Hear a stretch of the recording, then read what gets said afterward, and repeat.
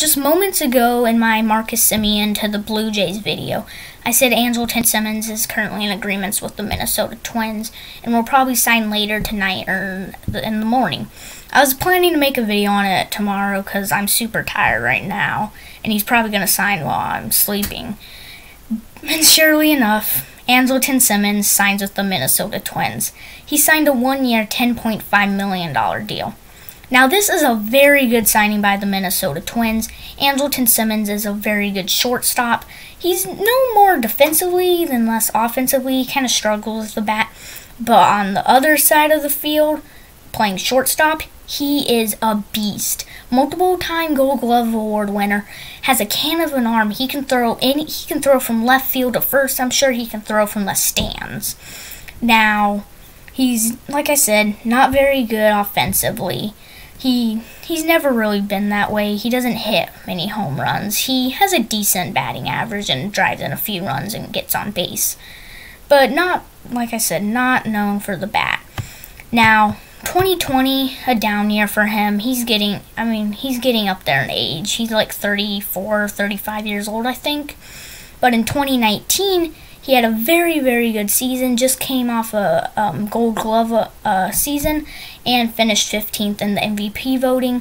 In 424 plate appearances, he had 105 hits, 19 doubles, 0 triples, 7 home runs, 40 RBIs, 10 stolen bases, and a batting average of .264, an OPS of 673, and an OPS plus 78.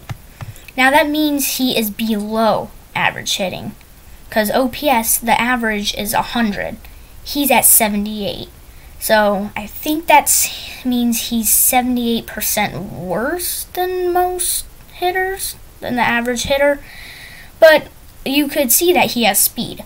It makes sense if he's a good defensive shortstop that he'll have speed. He stole some bases, and he got quite a few doubles. So, very, very good signing by the Twins, except one problem. Jorge Polanco. Jorge Polanco plays shortstop. So now you have two very good shortstops.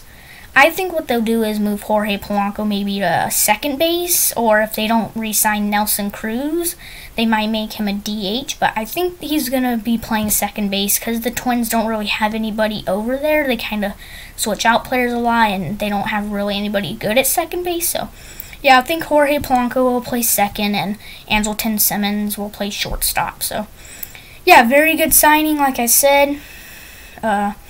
It's a one-year, $10.5 million deal. I was thinking, like I said, $14 million. So yeah, that's about it for today's video. There's still a lot of rumors, like Trevor Bauer could be going to the Mets. Chris Bryant could be going to the Mets. The Blue Jays and the Mets recently have had their name attached to a lot of players. Like all these rumors, you're seeing the Blue Jays. He could be going to the Blue Jays rumors. This guy could be going to the Mets rumors. So yeah.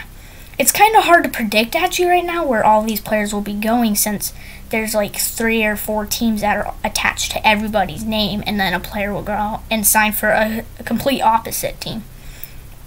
So yeah, that will do it for today's video. Hope you enjoyed. Make sure to subscribe and like the video and turn on notifications.